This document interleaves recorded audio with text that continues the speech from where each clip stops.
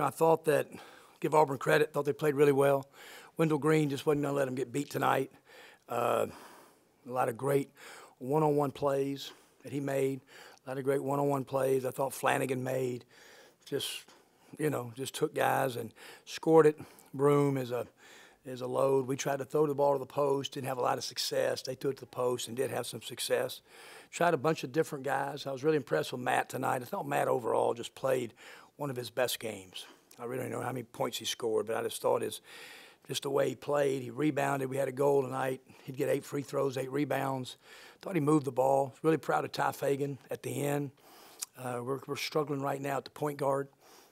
Just of good guys there, but just consistency. You look at Green's personality. So you know how funny he is to be around on a Monday and a Tuesday and a Thursday, just that smile and contagious. And that's what we need at that spot. I watched a guy last night, we all did, for Georgia, just that contagious personality. When you start combining it with talent, it's amazing, these people that follow. And so that's something we're desperately trying to develop with our younger guys and trying to get. But offensively, I thought we played good enough. 73 would have won us a couple other SEC games. And just our defense let us down. But again, I thought those guys just made some terrific one-on-one plays tonight. Give Auburn credit.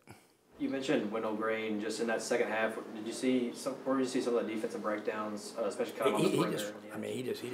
You saw it. He made 24-foot shots. He got Deshaun on a rescreen, and then he just started playing one-on-one and elevating at 17, 18 feet. It's just basketball. You guard him. I'd like to.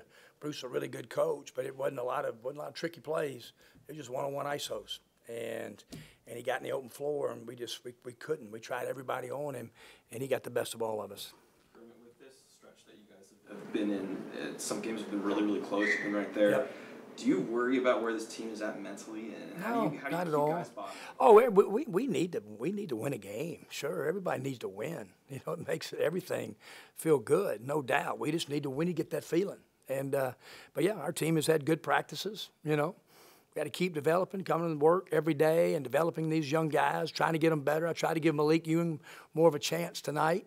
And to get him on the floor. I think his talent level, we're trying to maybe in a couple of weeks it'll help. We got to maybe look at Josh Mabala. We're still searching, and so we're going to keep fighting it and working. And it's been a tough stretch. It has, with the teams. You're talking about Alabama and Tennessee and this team right here, and who won our league last year. It's a top 15, 16 team, and Mississippi State was ranked on the road. So, yeah, we looked at it early. That was a tough 4 games, but – we were in a position where we thought we could have won 2 or 3 games, and we didn't do it. And so we just got to keep working. Got to stay positive with our guys. We got to take off tomorrow, come back on Thursday, and get ready for a good Georgia team on Saturday. Just all you can do. The leagues are unforgiving, especially this league, in any sport, no matter what sport you coach.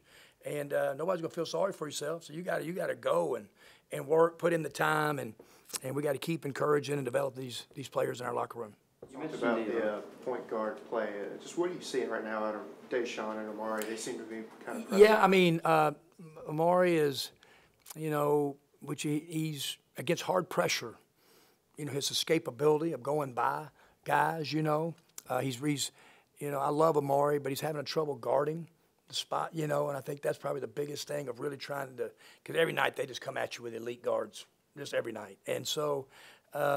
So that's why TJ has been. I think TJ's right now as a point guard, he's our best defender, gives the best chance, and he can. TJ's not a true point guard, but he's gotten better, Deshaun right now, as you said, he's not in a great place, and it looks like he's lost some confidence, and he's got to become a better practice player. He had a good practice yesterday, just his. I think of anything we talk about his body language. You hear it all the time. Wendell Green's got unbelievable body language. I love him as an opposing coach. So I like playing against him just because of his demeanor.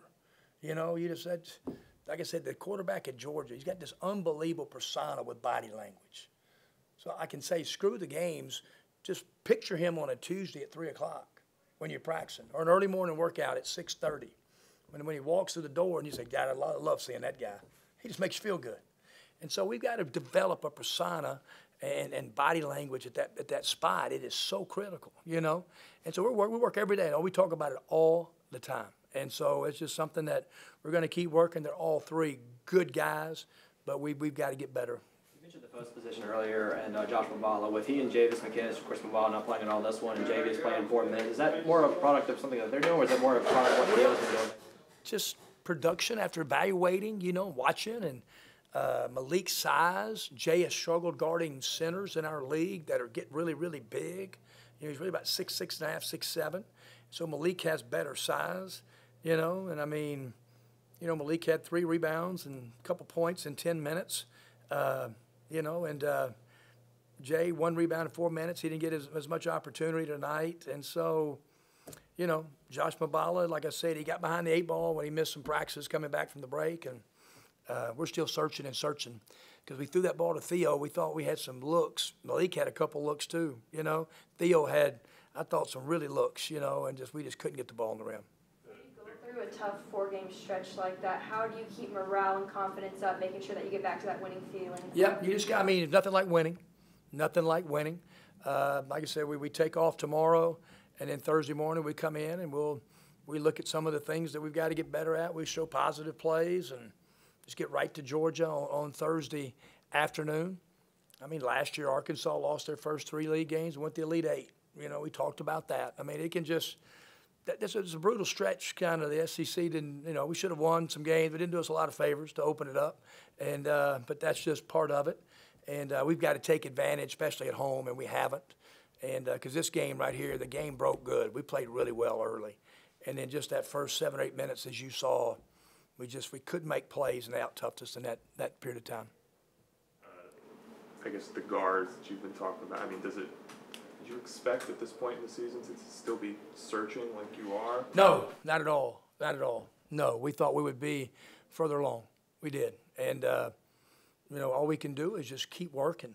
You know, I get it with the freshmen, young. You know, I get it, and really TJ was kind of an off guard, but he just because of his defending, and so you know, we just got to keep encouraging, keep working, keep coaching them hard, keep demanding. You know, and so we just got to keep working. Same thing with Deshaun. You know, the injury he came back from is not an easy thing. It's not, you know, and so it's one of those things he's got to fight through it, and we just got to keep working at it. Why do you, obviously Deshaun had his injury, but I guess in general at that group, why do you feel like you haven't quite gotten there? Well, we knew the freshmen would have a chance. You know, we thought Amari really after Orlando, but I mean, no offense to those teams. Nice teams. Oklahoma's a good team, you know, and the others were fine. But, I mean, this level of playing Final Four teams and, you know, it steps up a notch, just athletic, you know, deal, you know. And so a lot of it is being able to defend.